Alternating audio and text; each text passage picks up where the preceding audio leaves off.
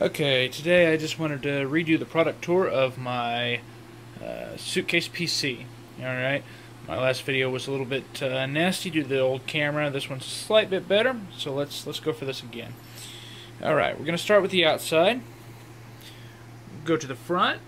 First thing you're going to see is the fan controller knob right over there. Then we have the power button.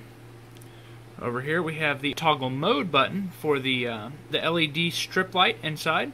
Okay, then we have the on and off button for the LED strip light. If we move on over, we've got headphone and microphone jacks. Keep moving over. We've got USB 3.0, USB 2.0 jacks. Okay, come on up back over this way. I've got an HDMI output.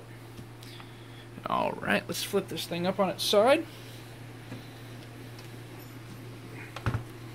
Alright, that's an intake set of holes for the fan there. We also have one over there for breathing holes. Okay, lay it back down. Right. Let's open her up.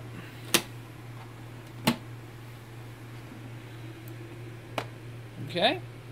Inside, we're going to see an exhaust fan above the hard drives. We have a 60 gig solid state drive. We have a 120 gig laptop hard drive. Below that's a piece of plastic that sits on top of a 120 millimeter fan to help cool those drives off. Alright, move up here. I believe this is a 550 watt dual rail power supply, which is more than enough for this machine. Okay, we move on down. We can see the controller box and the LED strip light itself.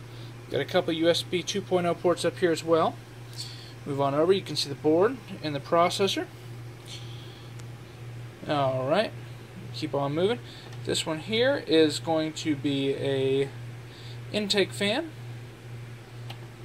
Okay, this is an Asus 960 Strix video card. Keep on moving over. We have a couple more exhaust fans. Okay, that's basically the rundown of the inside there. And up here we have the screen. This is a 17.3 inch Acer display out of a laptop, also powered by a do-it-yourself controller kit for laptop LCDs. Okay, let's get this thing turned on here. Alright, look back at the bottom, see all the fans kicking on.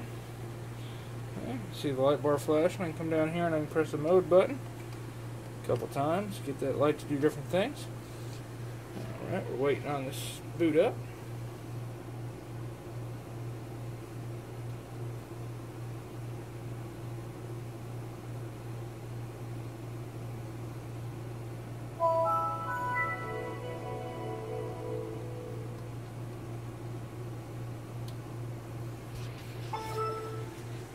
Okay, and there we are. You can see it's a fully functional machine. Thanks for watching.